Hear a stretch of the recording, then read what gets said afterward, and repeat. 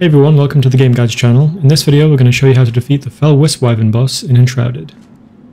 We'll go over some of the main attacks that you'll see from the boss and show you how to avoid them reliably, and we'll also show you how to kill the boss quickly by stun locking it during one of its scripted attacks. One of the first moves you'll see from the boss is the Shroud projectile attack. It's easy enough to avoid just by running around the courtyard while staying out of the circles on the ground. The next attack you'll see here is a Shroud spray. The spray doesn't track your location, so you can easily avoid it just by running away.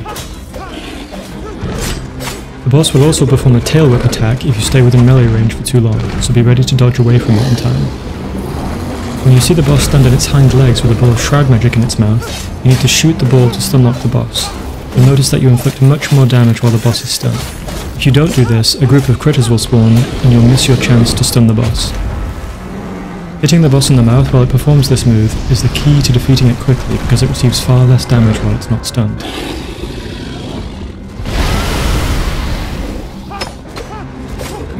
If you do get hit with the tail whip attack, you'll be stunned for a few seconds as we were here.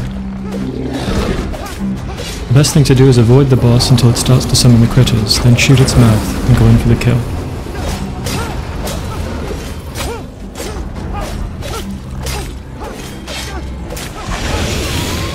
And it's really that simple once you're familiar with the attack moves.